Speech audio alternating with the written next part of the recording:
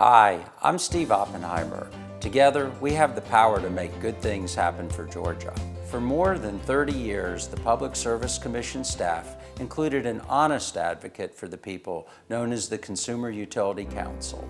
The council staff went to bat for homeowners and small business owners when utility giants requested rate increases. 4 years ago, we lost representation when the governor's office eliminated the budget for the council. Today, sadly, consumers lack protection. At the time, defunding the council saved a little bit of money. But as it turns out, those savings are peanuts compared to the $4 billion, that's $4 billion with a B, that consumers have paid in rate increases since then.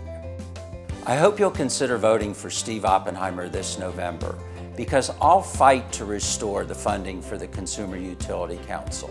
Together, we can restore a common sense, independent voice to the Georgia Public Service Commission.